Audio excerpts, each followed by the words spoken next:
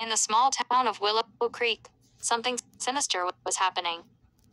People were falling ill with strange symptoms, their bodies racked with pain and their minds clouded with confusion.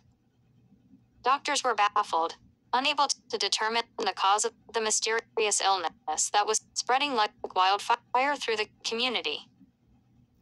As the days passed, the situation only grew more dire. The townspeople lived in fear, unsure of what was causing the sickness that seemed to be targeting them at random. But one day, a young botanist named Lily made a startling discovery that would change everything. Lily had been studying the local flora, trying to understand why certain plants in the area were thriving while others were withering away. As she delved deeper into her research, she stumbled upon a disturbing truth. The plants were injecting parasites into humans.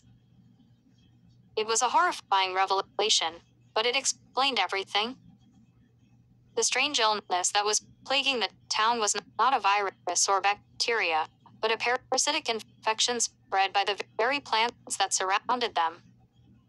The parasites were using the plants as a host, injecting their larvae into unsuspecting humans when they came into contact with the plant sap.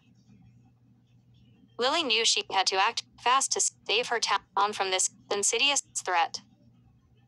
She gathered a group of brave volunteers and together, they set out to destroy the infected plants, burning them to ash and purging the parasites from their midst.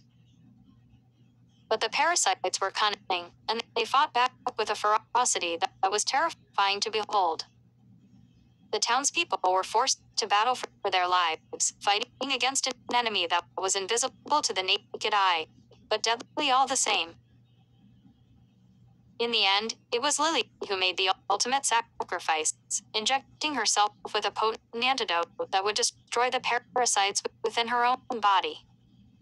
As she lay dying, she whispered a final message to her fellow townspeople: beware the plants, for they are not as innocent as they seem. And with those words, the town of Willow Creek was forever changed, haunted by the memory of the day when plants became the ultimate predators, injecting parasites into humans and turning their once peaceful community into a living nightmare.